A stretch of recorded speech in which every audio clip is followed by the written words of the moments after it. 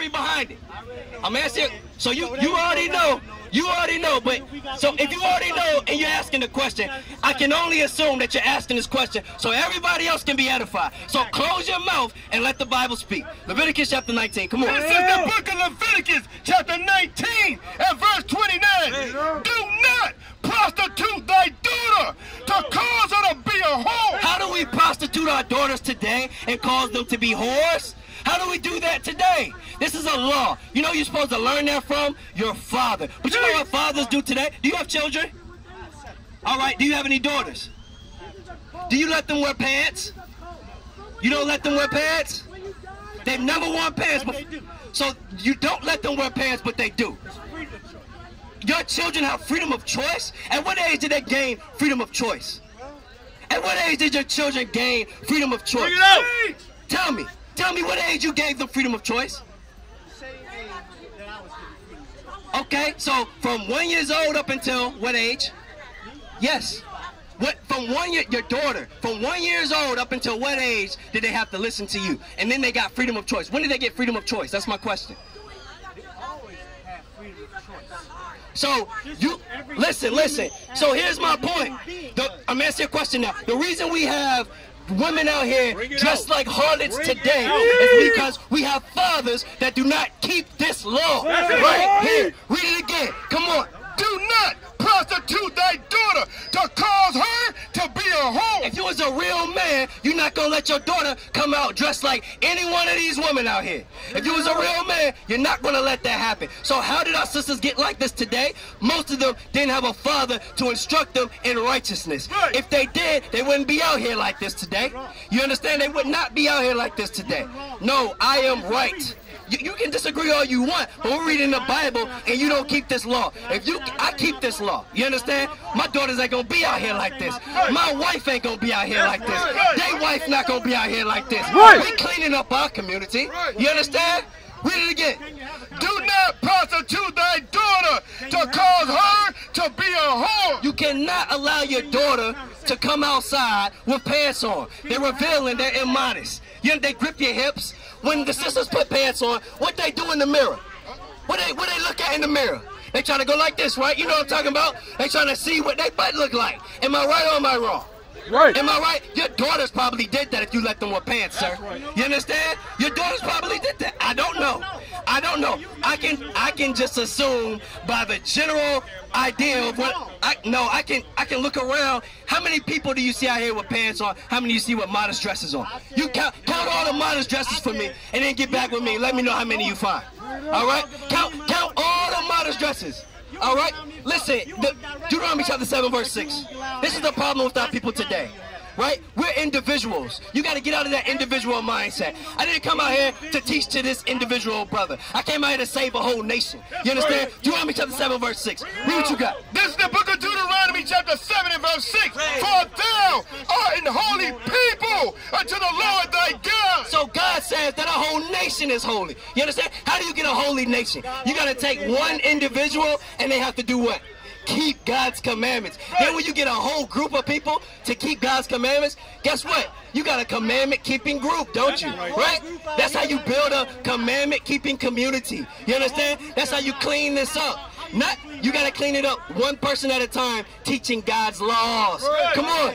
For thou art an holy people unto the Lord thy God. The Lord thy God has chosen thee. The Lord chose you, right? The Lord chose the so-called black women, the so-called Hispanic women. You understand? The so-called Native American women, right? To not wear pants, to dress modestly, to be beautiful, to respect yourself. That's what the Lord said. But our fathers not teaching us that today. You know what our fathers are doing today? Our fathers are giving our little girls freedom of choice. Are you serious? Do you give your daughter freedom of choice? 7-year-old, does your 7-year-old have a freedom of choice? Does your 13-year-old have a freedom of choice? Your 16-year-old, they got a freedom of choice. All right, so if they say, oh, daddy, I think I'm gay now, they can just do that at 13 years old? So this is the problem with our communities today. Come on, you cannot be a father and allow your 13, 16-year-old daughter to say, daddy, I think God made a mistake. I'm gay. I shouldn't be a black daughter. I'm really a Chinese boy. You can't make that decision as an adolescent. It doesn't make sense. But we give our children this power today. It don't make sense. It don't make sense. I hear what you're saying. Yes, I had a freedom of choice, and it did not work out well for me or all the women that I dealt with wrong in the world, all the men I dealt with wrong in the world. Yeah, it ain't worked out well for me like that, right? But you know what I was missing? A father to instruct me in righteousness, and that's what we're being for our whole community now. You understand? That's what we're being for our whole community right now. Come on, 7 and 6 from the top. We want this out of you, and it's only going to come from keeping God's commandments. Read what you got. For thou art an holy people unto the Lord thy God. The Lord thy God has chosen thee to be a special people unto himself. What's going to make you special? What's going to make you special? Yes, to God. What's going to make you special to God? No, that's wrong. That's wrong. Give me that in Wisdom of Solomon or Psalms 135 and 4. Either one. All right, what's going to make you holy? What's going to make you special? We're going to show you according to the Bible. Yes. Yes. Both. Both. What's going to make you special and what's going to make you holy according to the Bible? You know what I want? Psalms chapter 135, try verse 4. Is that what I want? Yep, read that. Come on. The book of Psalms chapter 135 and verse 4. For the Lord hath chosen Jacob unto himself and Israel for his particular treasure. No, peculiar. Read it right. For the Lord hath chosen Jacob unto himself and Israel for his peculiar treasure. So the Lord said that you should be his peculiar treasure. That means you're just not any treasure. Didn't get Wisdom of Solomon 19:6. You're just not any treasure to God. He said, I need you to be a special treasure. I need you to be a peculiar treasure. How do you become that? It's not by following after whatever you think in your mind. It's not by doing that. God gives you the Bible to be a roadmap for you, to show you just exactly what you need to do. But you got to open it up, read it, and believe it. Then you got to pray to the Lord. Then you got to apply the things that you read. That's how you grow spiritually. You understand? We want all our people to grow into a holy nation. Read what you got. A peculiar nation. You understand? A special nation. Now, what's going to make you peculiar and special and holy? Read what you got.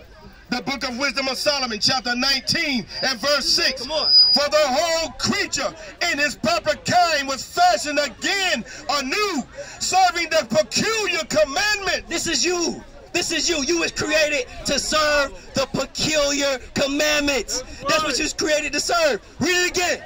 For the whole creature. What's going to make this creature special, peculiar, and holy? What's going to make them special, peculiar, and holy? You know what is going to make them special, peculiar, and holy? You telling your father or you telling your daughter as a father that she cannot wear pants because the Bible says she cannot wear pants. That's a peculiar commandment.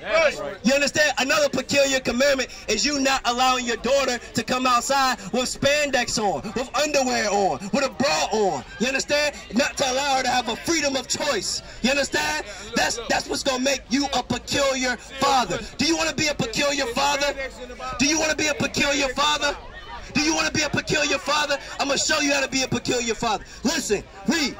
For the whole creature in its proper kind was fashioned again anew, serving the peculiar commandment. You got to serve the peculiar commandments to be special to the Lord. There's no other way. You're not gonna become special to the Lord without keeping his commandments. All right? You're gonna be just like everybody else. Come on. That were given unto them, that thy children might be kept without hurt. Do you want your children to be kept without hurt? You know what type of hurt comes from allowing your daughters to come out here with those type of shorts on, with dressed in that manner? You know what type of hurt comes? You tell me. You tell me what type of hurt comes. You think she's gonna attract good company or bad company dressed like that? No. Let's say you trained her mind in full righteousness and then you let her come outside with a G-string and a bra on. You think she's gonna attract good company or bad company? You understand? She's gonna attract bad company, brother. You know that. Stop resisting the law, man. This is the only thing that can save you, bro. It's the only thing that can save you. These commandments right here. So we answered your question. All right? Leviticus 19:29 was the answer to your question. The fathers the fathers have to stop allowing the daughters to dress like harlots. The fathers have to be there to protect their daughters by teaching them God's commandments. That's how. That's how. Through them otherwise it's just saying, here's the God's commandment, this is what you need to do. Boom. Isaiah 58 and 1. All right? We got to teach righteousness according to the Bible. All right? Noah was a preacher of what? Noah was a preacher of what? Give me that in 1 Peter chapter 3. Is that what I want? Give me that in 1 Peter chapter 3. Noah was a preacher of what? What did he do? All right, I'm going to tell you. You just listen, all right? I'm going to tell you. This is how we fix our community today, by rehearsing the righteous acts of our forefathers. That's how we do it. All right? 1 Peter, you got what I want? The book of 2 Peter chapter 2 and verse 5. And spared not the old world. Now that old world consisted of what you see right here. All right, this is the old world all over again. Why? Because there's nothing new under the sun. So the same spirits is out here reveling, wilding, you understand, getting married, getting high, getting drunk, all right, worshiping all types of gods, including the black woman. She's become a god for our black men today. All right, the same things are going on right now. You know what Noah did? He came out to preach that this world is going to be destroyed. It's going to be destroyed with water. It's going to be a flood, and it killed everybody. You know how many people were saved? Huh? Huh? You know how many people were saved from the flood?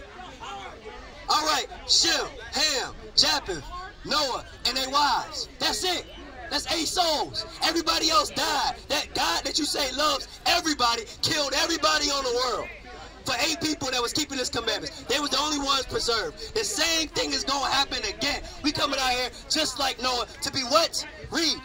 And spared not the old world, but saved Noah and the 8th person, a preacher of righteousness. What was he? A preacher of righteousness. So Noah was a preacher of righteousness. You say, how are we going to clean up our communities? Well, sir, we got to be preachers of what?